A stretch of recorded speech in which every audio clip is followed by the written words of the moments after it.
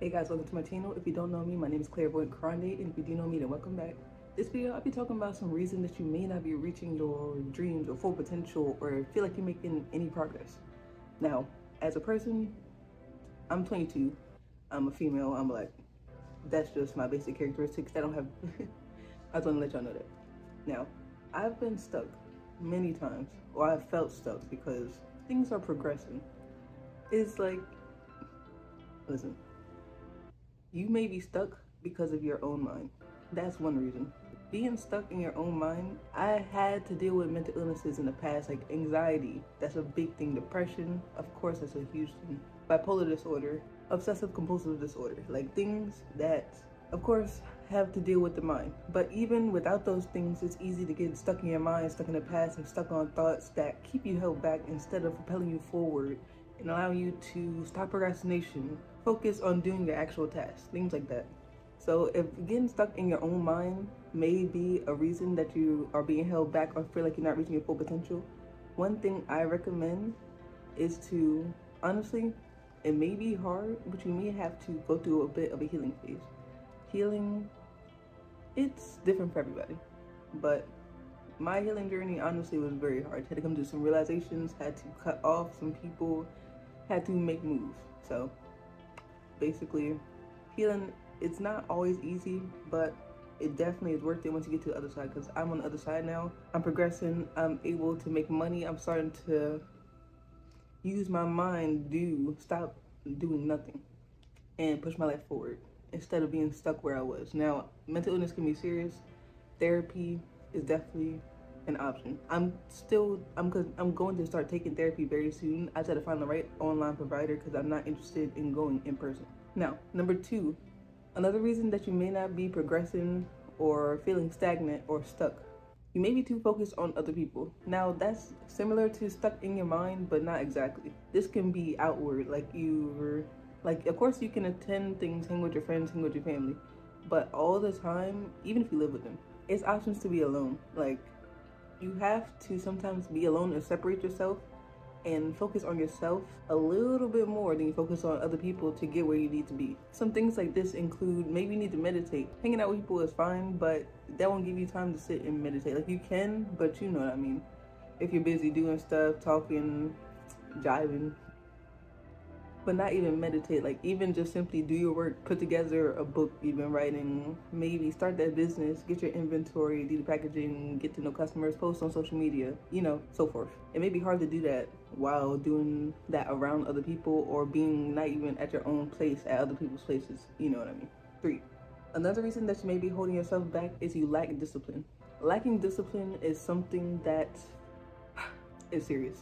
It's like more than procrastination, because of course if you procrastinate you may lack discipline. Like, you can't make yourself get up and do what you know you need to do to get what you need to get. But lacking discipline is more than that. Of course it pertains to maybe running a business, doing school work, like in college if you have free time, online learning, and not free time, online learning, and you have to make yourself get up, do the work, you know what I mean? Say you run the business from home, you have to do the work yourself. You have to set your own schedule. Nobody's here to tell you to do anything. Lacking discipline as an adult especially is something that could definitely let you not see any progress towards your actual dreams in the future, because you have to get up and do it. Like, I've been working on stuff for a while.